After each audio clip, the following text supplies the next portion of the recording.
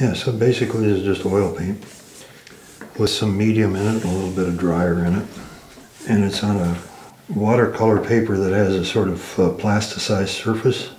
It doesn't absorb the oil and the pigment right away, and I can move it. I just like to have a little bit of density and suggestion of space behind these so that it suggests ways to me to begin to build the collage on top. When I first moved to Cleveland, a friend of mine said, you know, the thing you'll find is that Cleveland's small enough that if you want to accomplish something, you can do it and you can find people to work with. And it's big enough that people might hear about what you're doing outside of Cleveland. And I pretty much found that to be true. The urban landscape, the industrial forms, all the stuff that everybody talks about. I was just constantly amazed that I could look one way and see industrial refuse and then look down by the river and see migratory birds or see turtles or whatever kinds of things were happening there.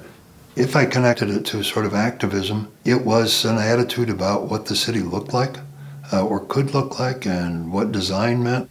You know, I was experiencing a lot of people whose attitude about the city was that you came in and maybe there was nothing really there worth preserving, so you tear it down and put something new in its place, or you would take something old and dress it up in its own clothing, but it would be so dressed up that you didn't recognize its age anymore. It was kind of like a building imitating itself in a way.